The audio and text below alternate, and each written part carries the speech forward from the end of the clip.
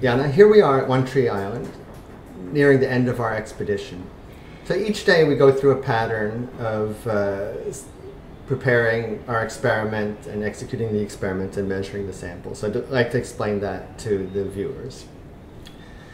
So how do we prepare the boats in the morning? Right, so the tank boat is the boat that has the tank and the people that deploy the tank. So we first load that with the batteries and the pumps that pump the water, and the tank is a very big box and the battery is very heavy, and a lot of other bits and pieces that we need to set up the tank. So why do we need a tank? Oh, we use the tank to pump water onto the reef. No, we use the tank to pre-mix water with our chemicals and then pump that water onto the reef.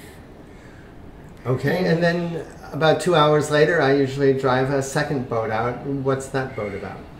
That boat is the sampling crew, pretty much. They have all the sampling bottles for the back and front line and other bits and pieces they need to mark stations, and the people that come for sampling. And then people from the tank boat actually join the sampling people as well, and only one person stays with the tank to watch out that everything goes fine with the tank. So there's one tank boat that's pumping an alkaline fluid over the reef, and another sampling boat that's going out to measure that. And so you mentioned front and back lines. What's that about? Right, so after setting up the tank, we add the chemicals into the tank. And then we pump from the tank, we pump our solution of higher alkaline seawater with dye onto the reef. And that's what we call the front of the reef, is where we pump it onto. And just a few centimeters behind where we pump it onto, we have our front line where we sample.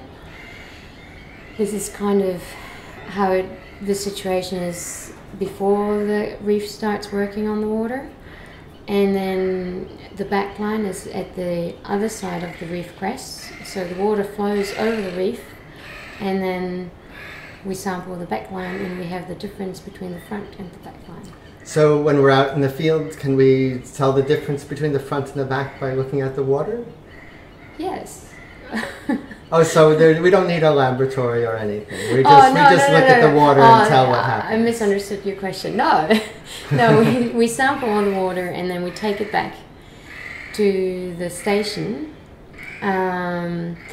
This time the sampling boat leaves earlier with the people that need to do the subsampling, while the tank boat still packs up the tank.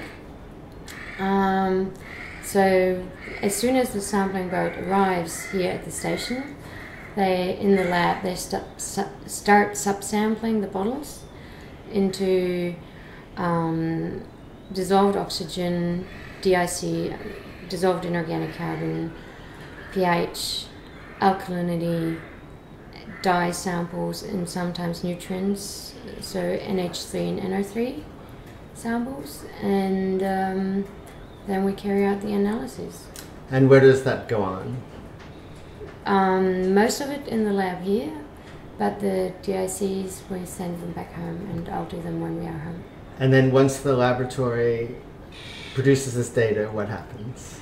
Then we have a lot of fun putting in the data and double checking that we don't have number twists and that everything is right. And then you look at it with your lovely, is it Mathematica, and tell us what the results are of the slopes and everything. Preliminary results. Full analysis will happen back home. Okay, so I think that gives a pretty good overview of a typical day here, and we obviously look forward to a more complete analysis of the results. So, yes. Thank you, Jana, for all your work. Thank you, Ken.